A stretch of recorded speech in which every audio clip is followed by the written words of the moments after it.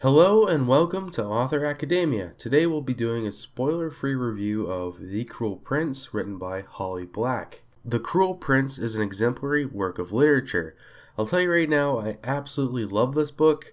It begins in a swift and brutal way, and these dark, enigmatic, and dare I say, cruel themes persist throughout the novel. We are introduced to our protagonist, Jude, and her two sisters, Taryn and Vivian. As readers, we are left to watch on in horror as their parents are brutally murdered in front of them, and then the girls are swept away to a place called Fairyland. Simply reading the first couple pages, I think a lot of people will find themselves allured by Black's pensive description. A common expression in literature is, what an author writes is just as important as how they write it, and what makes The Cruel Prince stand apart from other young adult fantasy is certainly how it's written. Does Black top her prologue? Well, dear viewer, I must say the first chapter in Cruel Prince is bold and speaks volumes for the narrative style, despite being a little longer than what you might expect. In all seriousness, I have to say that Cruel Prince starts off good and only gets better the farther you read. The first act does have interwoven moments that establish key characters, setting, and character relationships. I found this serves to help flesh out the world, and it allows readers to get a sense of what magic is capable of in The Cruel Prince. Jude does start off as a weak and pitiful person, but during her character arc she develops into a frightening and conniving manipulator. Watching this transition occur through the story is worth the price of admission itself. On the topic of Jude, the vast majority of The Cruel Prince is written in first person, but Jude doesn't embody the typical snooty, sarcastic tone that many first-person narratives are guilty of. Instead, Black prefers to portray Jude's maturity and thought process, which is a breath of fresh air. Other characters, especially the fairies, have these odd personalities, at times feeling more graceful than your average person, and at other moments more savage and brutal. I believe this was done deliberately to show the wild and manipulative nature of the fairies. It's kinda cool and not something I noticed right away reading through the story.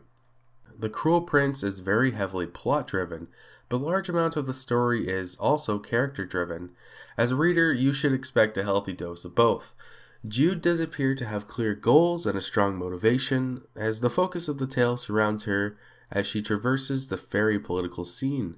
Oftentimes, Jude takes an active role in the plot. If she isn't driving it forward herself, she's at least participating in the action.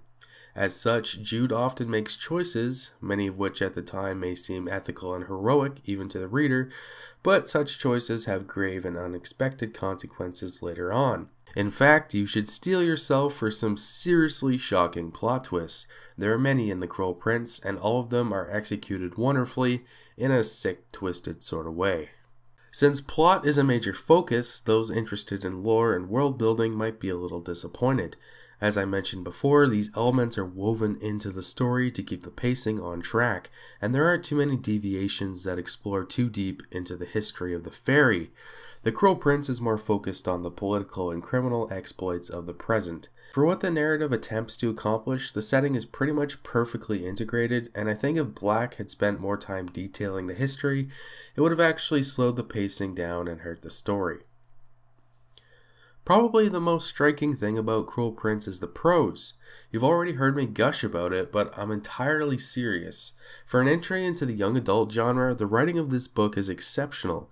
Gone are many of the tired and overused conventions of young adult yore, replaced with a graceful and eloquent successor. Typically, young adult books are written simple to encourage younger and more hesitant readers, or to offer an easy and enjoyable experience to veterans. Cruel Prince deviates from the norm by displaying a more mature and poetic style to enthrall experienced readers, but also isn't so complex that I think those at a lower reading level will be left in the dark. Although, admittedly, some might have a tough time. I will say the ending to Cruel Prince is well done and certainly unexpected in a very tasteful way. For criticisms, I don't have too many that are very substantial. In the first act, maybe it's possible to get annoyed with Jude because she's frequently overpowered by the fairy, but I think that's the reason we have a story in the first place, so I don't know what to tell you. There are one or two little things that I'll have to discuss in the spoiler section, but honestly, I think Cruel Prince is fantastic. For rating, if you're looking for a dark and twisted fantasy tale to unravel, Cruel Prince should be on your shelf already. To be real with you, I'm not a fan of fairy-type fantasies. I'm more of a dragon, dwarf, elf, orc sort of guy, but The Cruel Prince was good enough I could forego my bias and easily enjoy it. I seriously recommend picking this one up. That's all I have today, everyone. Check out my spoilers discussion for more. And with all that said, I hope you have a wonderful day.